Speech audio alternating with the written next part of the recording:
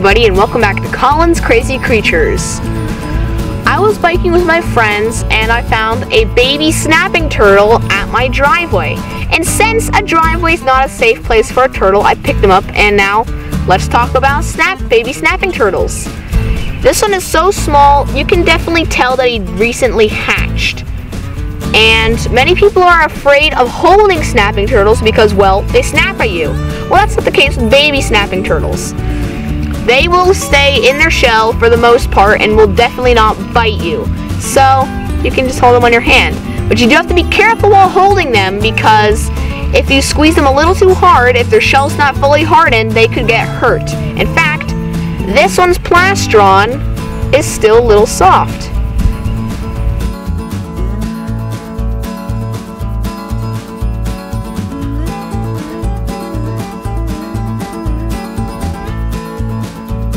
Adult snapping turtles will lay their eggs from April through August, and they dig holes and bury their eggs to keep them safe. It takes about 90 days for the eggs to hatch. A typical clutch of eggs is 15 through 50 eggs, and you may think that's a lot, and that is a lot, but there's a good reason for them to have that many eggs. And that is the mortality rate for these baby turtles is extremely high, from about 90 to 95%. With a survival rate of only 5 to 10% from a clutch of 50 eggs, only about 2 to 5 baby snapping turtles will make it to adulthood. And that is because there are a lot of things that want to eat them. Humans like to eat the adult snapping turtles in soup, but the babies get eaten by a lot of other things. And those things are other large turtles, including snapping turtles, big birds like great blue herons and crows, mammals like trash pandas, or also known as raccoons, skunks and foxes, other reptiles and amphibians like bullfrogs and water snakes, and large predatory fish like largemouth bass.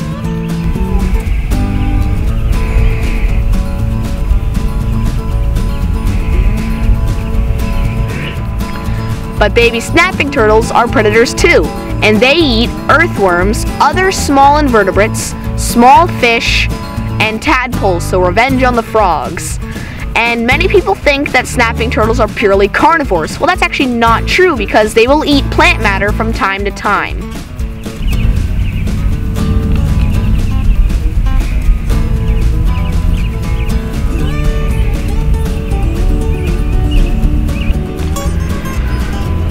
This little guy is a baby, so he's very small, only about an inch long, and he weighs less than a quarter of an ounce, and he's very cute. Well, sure, he's cute now, but if he passes all the predators and doesn't get hit by a car when crossing the road to find a mate, he will become a 14-inch long, 35-pound monster turtle with humongous jaws ready to snap your nose off.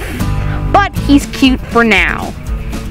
So now we're gonna release him in this small pond, because where we caught him is not a safe place for a turtle, especially a baby turtle.